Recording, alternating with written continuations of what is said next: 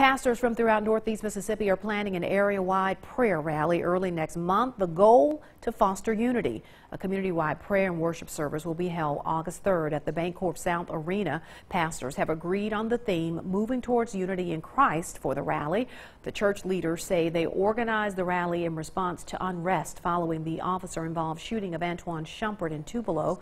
Everyone involved acknowledges the rally is one part of a long process focusing on unity throughout the area.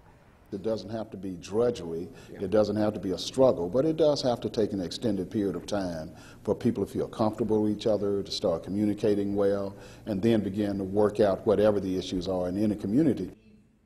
Again, that prayer and worship rally is set for August 3rd. It will be at 7 p.m. at the Bancorp South Arena.